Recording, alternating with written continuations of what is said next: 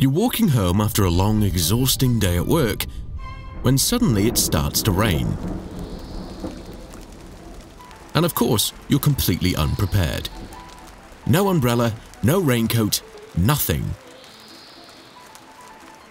But then, you see your house in the distance and you ask yourself, should I walk and stay in the rain longer? Or should I run and crash into even more raindrops from the front? People have been debating this for decades. And after living in Ireland, where rain is basically a personality trait, I've found myself in this situation a lot. So, let's finally answer it. Is it better to walk or to run in the rain? When you move, the rain hits you from above. But contrary to what we might think, the amount hitting your head doesn't change with speed. This is the volume of rain that hits you from the top if you're standing still. And this is the amount of rain when you start moving. As you can see, you'll receive some amount of water on each point along the way. So when we combine all together, you'll end up receiving the same total volume of rain as if you were to stand still. Now, here's where speed matters. If you stand still, the rain from the top is all you get. But once you start moving, you'll also run into raindrops from the front and you'll get more wet. So if you're standing still, you're wet from above. But if you move, you're wet from above and the front. Seems like not moving was the correct solution all along. But obviously, standing still literally doesn't get you anywhere. And you want to be back at the warmth of your home as soon as possible. So you gotta get moving. On the route from where you are to your house, the total amount of rain you run into from the side has nothing to do with how fast you're going. Imagine the raindrops frozen in the air as a big block of water. When you move through it, you'll hit the same amount of rain regardless of your speed. It's like a snowplow. Whether it's going slow or fast, it clears the same amount of snow from the road. The thing is that even when this sounds reasonable and all, you probably remember that MythBusters episode where they analysed this exact situation and seemed to reach the opposite conclusion. But before that, I've been getting comments asking how I actually make these videos, especially the research phase. Well, for that I've been using a tool called UPDF for quite a while now. So imagine my surprise when I reach out to them to sponsor this video and they actually said yes. Let me show you some features that have helped me develop this video you're watching. UPDF is an all-in-one PDF editor that's actually enjoyable to use. It's fast, customizable, and now powered by AI with GPT-5 and DeepSeek. You can chat directly with your PDFs, ask it to summarize, explain, or even turn your research into a mind map. It's basically like having your own mentor inside your notes. And it's not just AI, you can edit, read, and organize your PDFs. And if you're organizing tons of files, their new batch tools lets you compress, watermark, and protect multiple PDFs at once. It's also great that UPDF works across all your devices. I've been using it primarily on my Windows PC, and also on my iPad with iOS, using one single account.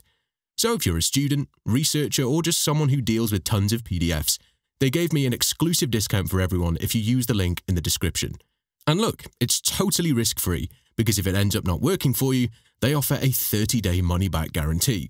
So yeah, huge thanks to UPDF for helping me in my research process and also for supporting this video. Now, back to the experiment. So, what's with it?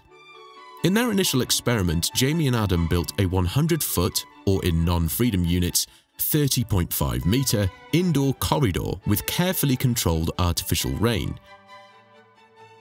They had subjects walk and run, then wade the water absorbed by their cotton jumpsuits, and their initial conclusion seemed definitive. The runner would get 5 to 13 grams more wet than the walker. This seems to directly contradict our theory, doesn't it? Well, not necessarily. Since their experiment was conducted under really controlled conditions, it cannot be taken as definitive, but it sure shows that this problem is much more complex than it appears at first glance. In fact, years later they decided to revisit the experiment, and the moment they took the experiment outside, in actual wind and real rain, the result flipped. The runner stayed way drier. Obviously, this is not the only experiment done in this field. In 1996, a pair of British meteorologists once tested it too. They stood 100 meters apart during a proper British downpour. One walked, one sprinted.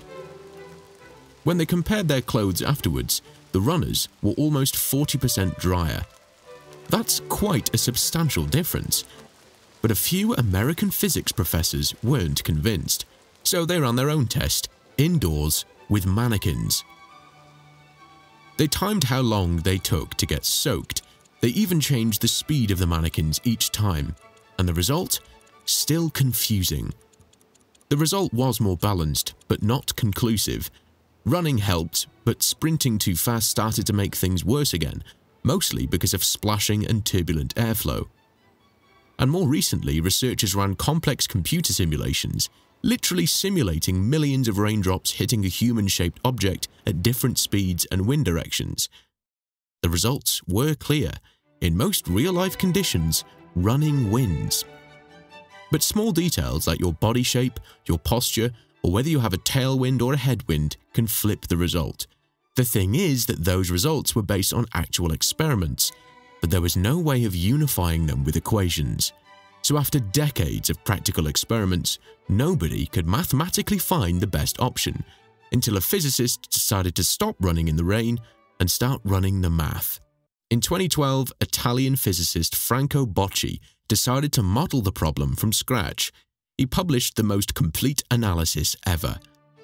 To cut through the chaos, he simplified the human body's shape to a simple rectangular box. This simplification allowed him to prove the point mathematically. The time you save by running almost always cancels out the few extra drops you hit head-on. His main takeaway was clear.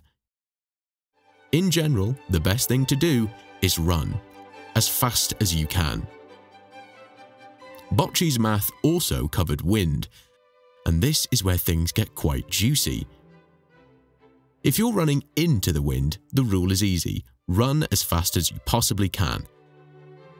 The headwind is already soaking you from the front, so just get out of the time-dependent vertical rain faster. But if the wind is really pushing the rain with you, things get complicated. Bocci found that if the wind is coming exactly from behind, the perfect speed to stay driest is the speed of the wind itself. Why? Because if you match the wind's speed, you're essentially moving in still air relative to the rain. The drops aren't crashing into you from the side at all. You just deal with the rain falling from the top. Run faster than the wind and you start hitting the drops the wind was helping you avoid. So in the end, all the equations, experiments, and theories agree on one simple thing. The faster you get out of the rain, the drier you'll stay. Sure, there are edge cases. Tailwinds, body shapes, weird angles. And for all you know, you could even slip into a puddle and make all those theories useless. But look, don't make it complicated. You definitely don't need to stand there calculating any math.